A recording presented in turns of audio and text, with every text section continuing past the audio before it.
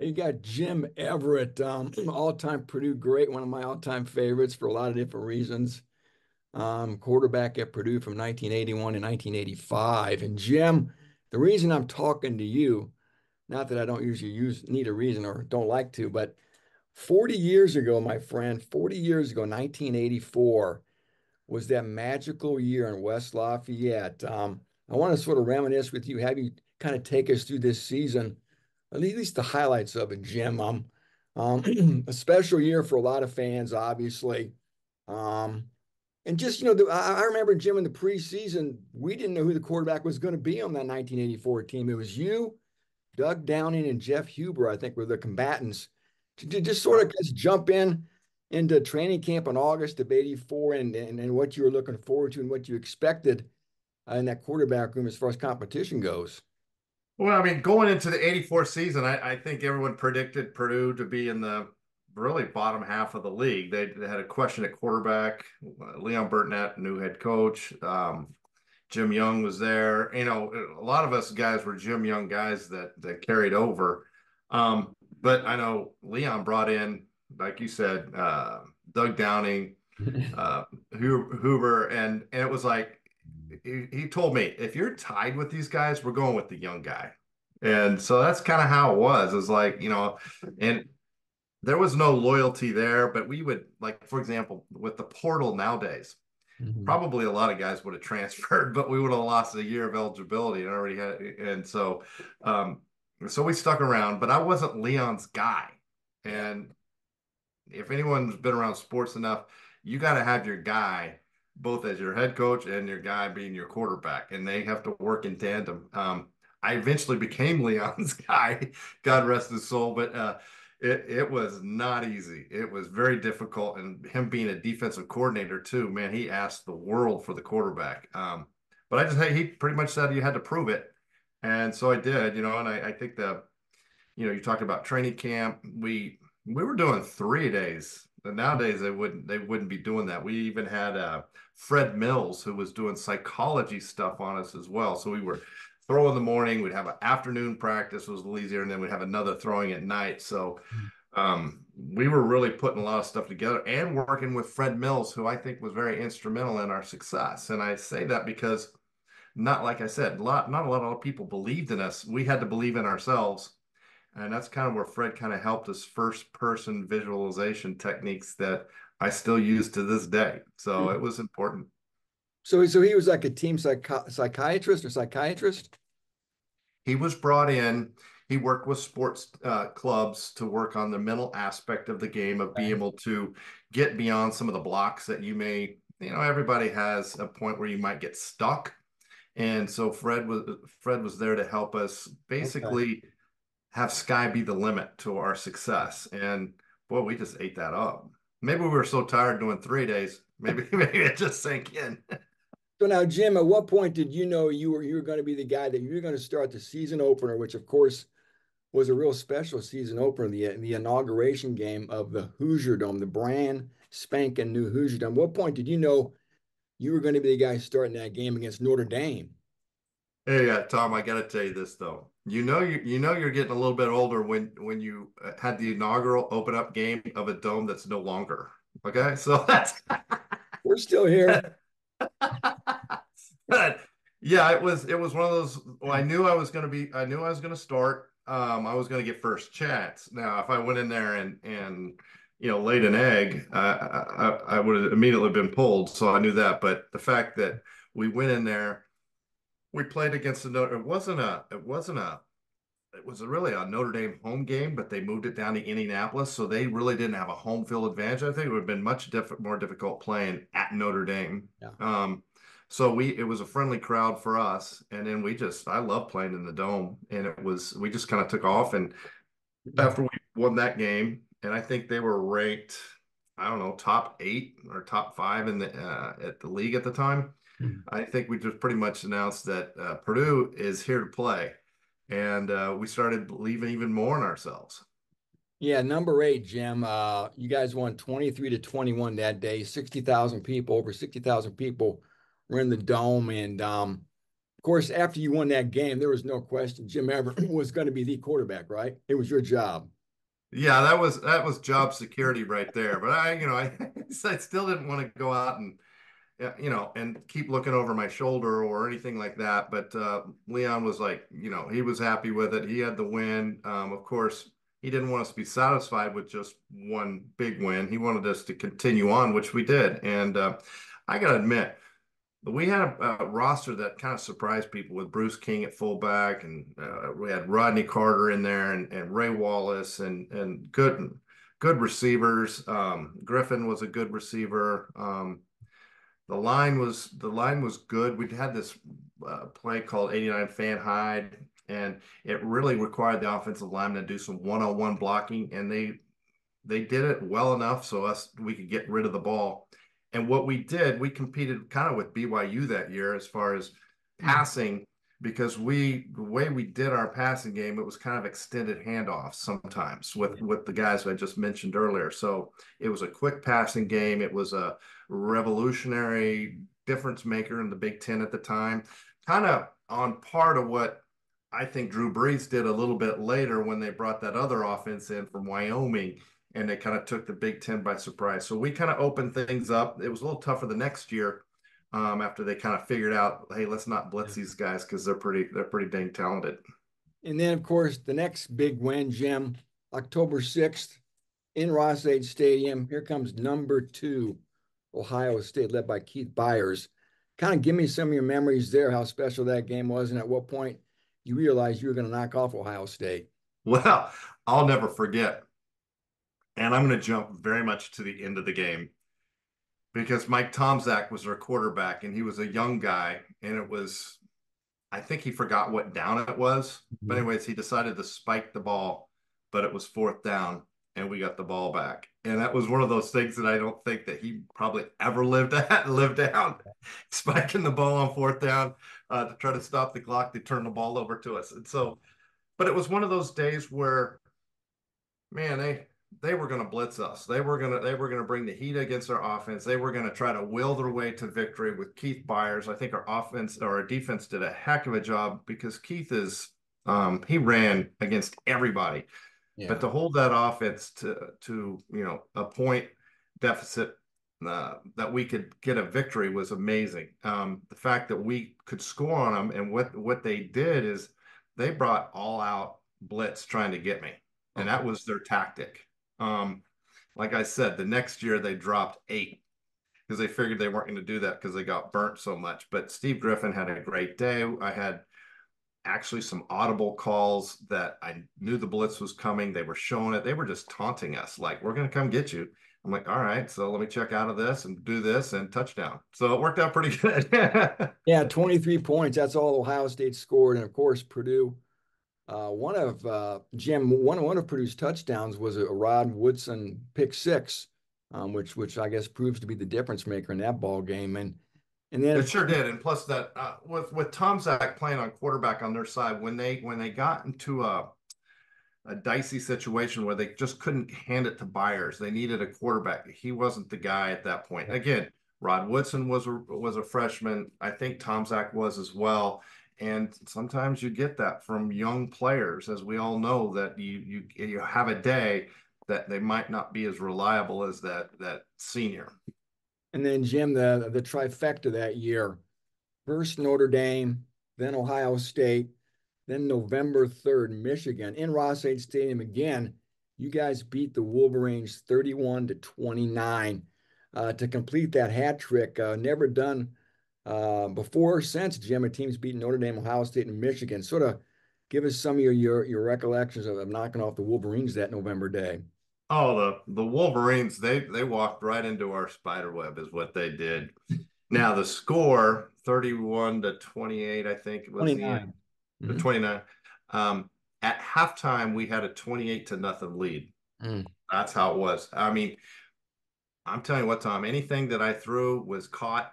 Anything that we did, it was just one of those magical moments that I don't care if we were playing an NFL team at that point. We were dialed. We were just rocking, and everything was working. And guys were catching. I was almost getting tackled, or I duck underneath and I flick something out, and one guy one hands it and keeps going. It was just one of those days where the ball's going to bounce our way. And Bo Schembechler said the same thing afterwards. He's like, I've never seen a team play like that in the first half. And we really did. Now we kind of second half, we just kind of hung around saying, hey, is this for real? But we got 3 points out of it, but it was enough to get a victory against a very, very tough. Bo Schembechler ran some of the best teams. He reminds me a lot of Jim Harbaugh, to be honest with you, but I think that's some of his personality. But and have you ever noticed, Tom, that Jim Harbaugh looks a little bit more like Bo Schembechler as he gets older? Even has the glasses. It's like, Incredible. Dad. He's morphing into Bo Schembechler, right? It's incredible, Jim. Now, you guys still had a chance to win the Big Ten going into Madison the next week at Wisconsin, correct? We did. We had to go up to Wisconsin, and we were going against a Wisconsin team that had been hurt most of the year, but they got Al Toon back. Yeah. We ended up having to play in an ice storm up there, and we were very much a pass happy team, and things just didn't work out as well as they did against Michigan the week before. But yeah, we were one game away from being in that Rose Bowl. I'm telling you, there was some good talent on that team. And the other part about it is, Tom, I wanted to say the guys that were on the sideline, we had some talented guys too, even some walk-on guys.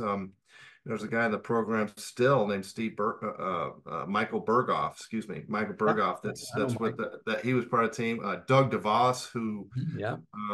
who was part of our team. We had some very, very good characters that were involved in our program, and it was uh, I would say the quality of the individuals, not only the guys on the field, but off the field, made that team pretty special. Well, Jim, I'm looking at a real quick depth chart. I'll throw some names at you. Your offensive lineman, Paul Alekna, and of course, Rick Skabinski. Uh, some of the receivers you talked about, Steve Griffin, Mark Jackson, Mark Drenth was an offensive lineman, Jim. You mentioned Right? King already. James Medlock in the backfield with Carter and Wallace, Marty Scott, and your buddy, a tight end too. Jack Berry. And then Rick Bruner. How about Rick Bruner? The late Rick Bruner, Jim, was a nice little wide receiver from Boca Raton, Florida. Jerry Bode, I think, was your center. Yep. And then defensively, Donnie Anderson was a pro. Rod Woodson, Chris Dishman, some great players in that secondary. Corey Cooper, Kenley Wilson, of course. Fred Strickland played on the Rams with you, the middle linebacker. And of course, Tony Visco, one of my favorites, and then Kevin Sumlin. Yeah, that was those some good names. I mean, we had a chance with Sumlin. He took his stuff. He was an overachiever, and Yeah, I Kevin was the type of guy that could see things before it would happen, and I think he still did that when he was coaching. And he just had a good knack for it. But again, another walk on type that yeah, came in that helped the program. But yeah, Rod Woodson, Donnie Anderson back there, Chris Dishman. You had an NFL you did. secondary back there. So Yeah. yeah, there. Jim Young did a good job recruiting, and then Leon did a good job getting a Rod Woodson, getting some of the no one ever thought Rod Woodson would come to Purdue, but a 5-star athlete and then a Hall Pro guy and just a all world dude. I mean, he's just good people. Hall of Famer. And then Jim, take us to New Year's Eve that year, Atlanta Folk County Stadium. First, when you found out you're going to go to the Peach Bowl, and then some of your memories of going down there and playing that Virginia Cavalier team that I think was quarterback by the Magic Man, Don Mikowski. Mikowski was their quarterback, and they had a running back named Ford who really took that second half. I think we came out with the Peach Bowl. We were we were just kind of flinging things around and just kind of playing and having a good time. And I think we finally got into a good rhythm and before halftime. And people really don't realize this, but our offensive coordinator and Leon got in a pretty big fight at halftime, and we didn't have our offensive coordinator the second half, and Mm. that was an interesting moment in all our careers when when you've got to just start doing some different things, and you see those, when your team's not a team, put it Yeah. that way. Jim Coletto. Yes, sir. So they got in a little spat, and what word Coletto just left the sideline to left the stadium after halftime. I'm not sure exactly when he left, but I knew the things weren't coming in like they were normally coming in, and there was a big halftime. I think Jim came down too early before the halftime, and then we scored real quick, and they got into it, and it was after that it was a little bit different, but A little heated. anyway, Well, yeah, yeah, Jim Coletto seemed like a pretty volatile guy, but and I think Joe Tiller was your defensive coordinator. he So was he was our defensive line coach at okay, the yeah. So yeah, there's some star power on that coaching staff you had too, Jim. And again, did. just any final thoughts on that '84 season? Like you said, I remember going into the year, there were no expectations. The 1983 season, I think they were what 3-8 or 3-7-1. Scott Campbell was gone, on and on it goes. And again, just people I think forget some may forget how special that year was, Jim. And just I got any final thoughts there on how special this season was and what it meant to you to beat those three schools too in the same Yeah, season. I mean, I think it still lives on as part of my legacy at this point in time. And as far as all the guys on our team, I think that I look back on that time. I know it's been 40 years ago, but it's Mm. when it's the sum of the parts were greater than when we all came together. And again, it was Leon Burtnett doing his stuff, the guys committing, Fred Mills helping out mentally. Mhm. I've never seen a more mentally tough team Yeah, that had zero expectations. I mean, the next year we had higher expectations and we actually didn't do as well, which we should have done way better. But it was a wild time. There was guys playing the best they possibly could. You talk about Rick Bruner, you talk about all the guys that were coming out. Bruce King, he was a fullback in the NFL for a while. But all of those, everybody coming together, I just think that our whole was more than the parts, and it was a commitment to everybody that was even on it. And I'm going to say this: the guys that were on the sideline that helped us in practice gave us great looks, and the commitment there was not a bunch of messing around. Everyone was down to business. We were focused, and we had a good time, and we enjoyed each other, and we enjoyed each other off the field. I spent more time, those are my lifetime buddies. Whenever we get around somewhere, the guy like Bob Ziltz or absolutely. Mark Durant or whoever it might be, we still to this day have a chance to run into each other and have a good time. That's nice. Hey, real quick too, Jim, before you check out, I got to ask you about the Miami game, the second game of the year. The Miami Hurricanes, the defending national champions, came to Ross-Ade Stadium the week after you beat Notre Dame. This was Jimmy Johnson's first team. Talk about the Canes coming in. What it was like playing Miami. They didn't have the mystique that they gained later in the 80s and the 90s, but that was still a special program that was really starting to rise. Yeah, they did. I think they had a guy named Testaverde who wasn't too Mhm. bad too at the time. So yeah, yeah, I don't recall a bunch about the game. I know the year before when we went down there, that was actually my first start against Miami. I Uh, remember that game quite well, but we ended up getting blown out when we could have had a 10-0 lead. But you want to play against the best. When you go to a school like Purdue, you're going to have some great games. You're going to have some important games, but you want to test yourself against the best in the league. And I was fortunate to have a chance to go another 12 years in the NFL to play yeah, against some of the best guys that ever play the game. But you get a program like Miami, you look at a program like last year, like Michigan, or what they did up in Washington, mhm. even with the portal and stuff. So you just want to play against some of the best and see where you're at. You guys did that. You the three of the first five games in 1984. Number eight, Notre Dame. Number five, Miami. Number two, Ohio State. Yeah, So I want to know who was scheduling us for this stuff. And no wonder everyone thought we were going to get drubbed. just crazy, Jim.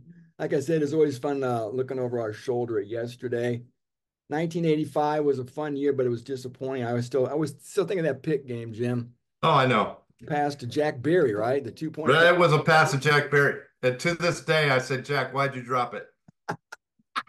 What's he tell you? You short-armed it? He says, yeah, you short armed it, Jim. Yeah. I think it was a combination of both, but it was one of those games that, boy, could have really changed around the Yeah. season if we would have completed that one. And we actually overrode Leon at the time wanted to kick the extra point and just do the tie. Hmm. Really? Probably would have been the smart thing on the road. Yeah, get the win and then live for another day. But who knows? Like I said, you want to grab that mojo and see if you can still win a place like Pitt.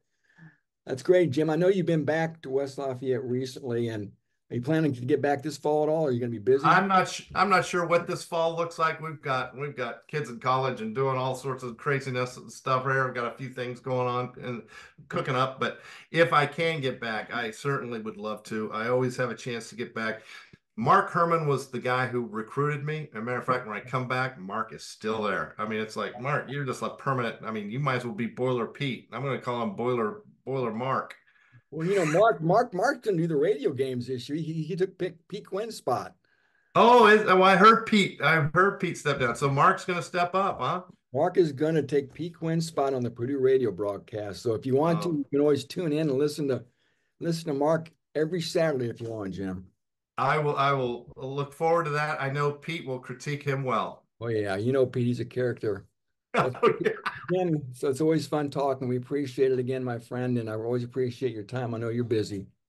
Boiler up top. Appreciate you. Sure, bro.